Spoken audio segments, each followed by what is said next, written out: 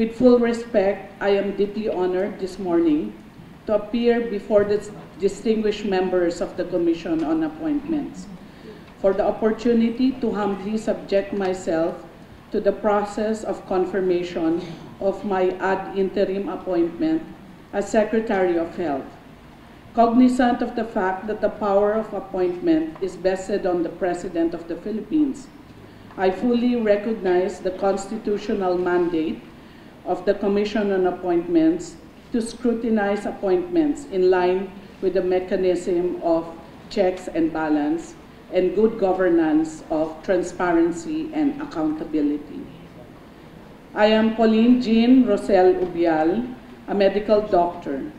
I have served government since the first day I came out of college, an internship 28 years ago. It is no secret to my colleagues and friends that I have dedicated my professional career and life to the service of the Filipino people.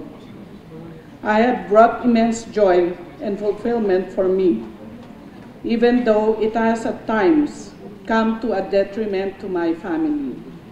My commitment to service and excellence has oftentimes taken me away from my loved ones. Despite this, I continue to serve the country because I believe in our vision for a healthier, safer, and happier Philippines. I rose from the ranks because my superiors have consistently and constantly recognized my commitment, dedication, and quest for openly fighting corruption. Along the way, I have gained the respect and approbation of my clients, peers, and bosses. But certainly, I have gained a lot of detractors also. My strict approach to governance has unfortunately earned me some enemies along the way. However, I choose not to let this bother me, as I continue to do what I see is right for both the department and the Philippines.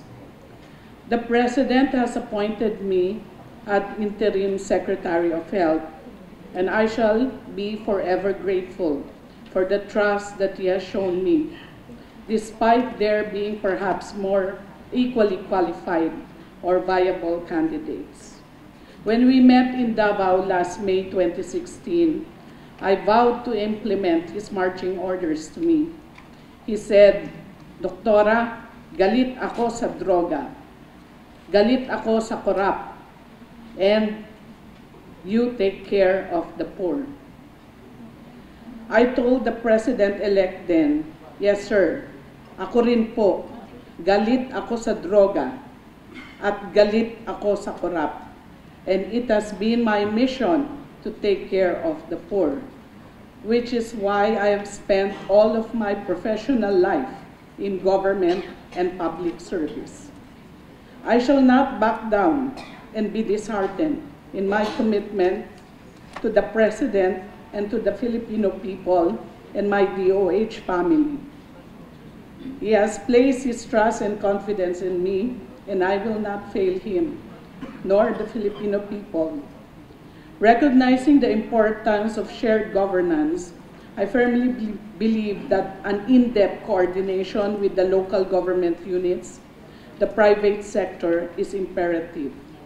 Likewise, as I acknowledge the importance of the legislature, of Congress, for all the legislative measures that concern health, and thank all the members of Congress at this point for passing the mental health law.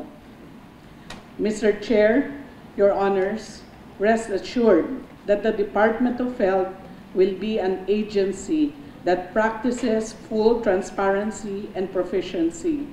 We will accomplish to the best we can to fulfill the department's mandate. Again, I respectfully submit myself and my desire to be confirmed by this honorable body. Thank you very much, and God bless us all.